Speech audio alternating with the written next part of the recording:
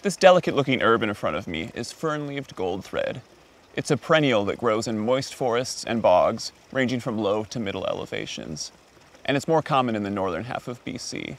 Its family is Ranunculaceae, and its scientific name is Coptis asplenifolia. Fern-leaved goldthread is evergreen and 10 to 30 centimeters tall. It gets its common name for its rhizomes, or the root-like structures, that are golden yellow in color. Its leaves are all basal and fern-like, with 5 or more dark, shiny, toothed leaflets. It has pale green flowers with 5 to 6 sepals that are flared back, and 5 to 6 petals that are long and strap-shaped. 2 or 3 of these flowers are borne on a leafless flowering stalk that is taller than the leaves.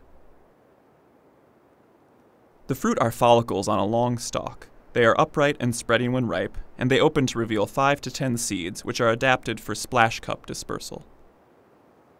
The soil moisture regime is medium to wet, and the soil nutrient regime is poor to medium.